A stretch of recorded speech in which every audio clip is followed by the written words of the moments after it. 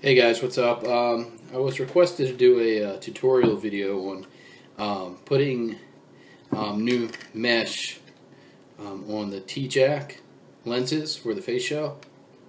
You can see visibility through here is pretty awesome.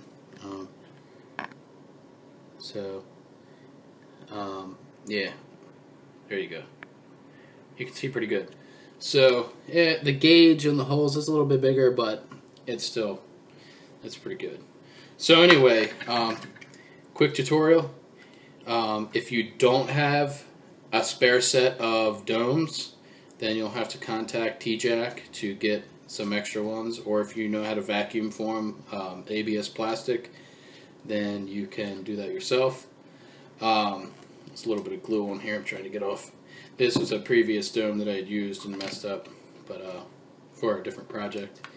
But yeah, so anyway, what you'll need is 2 domes, one left, one right. Right now I only have this one here, which would be the left. So I'm going to work with this. And also you need, this is fly eye mesh. It is decal paper for like car headlights and stuff like that. See if I can get the damn stuff off. One side's black, and it's a sticky. It's not super sticky, but it's sticky enough to, you know, kind of help you out when you're trying to adhere it to something like a plastic or glass surface. So I usually cut out a piece about this big, so compared to the lens, it's about that. So I sit the lens down. You'll also need either a heat gun like this one or a hair dryer of some sort. So basically you set this down right here in the center, and you peel apart this mesh here. You can get this on eBay. I'll put a link below the video to where you can get this mesh. And basically you take it and you just rest it on top of the dome just like this, and somewhat stick it to the side of the surface that you're working on, just to kind of keep it straight.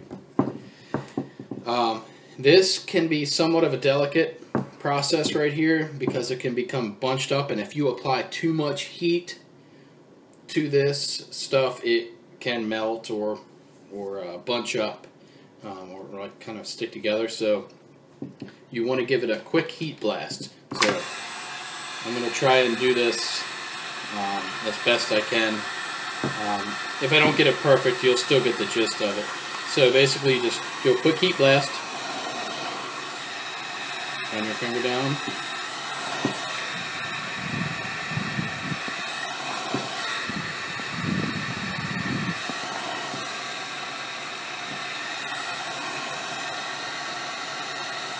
Kind of got messed up there, but it's okay. A little bit of time to save it.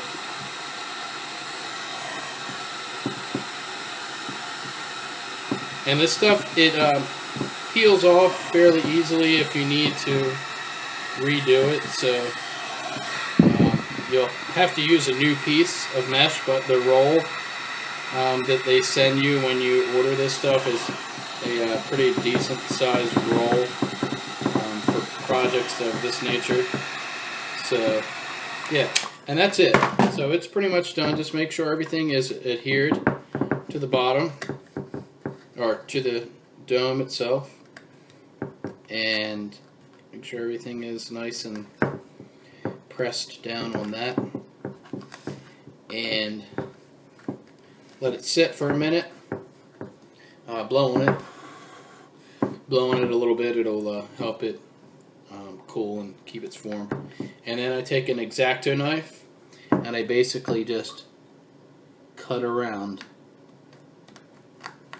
I just follow the line at the edge of the dome itself. And let's see here. There we go. Okay. Whatever excess pieces are off on the edges, you can just cut them down. as you see fit.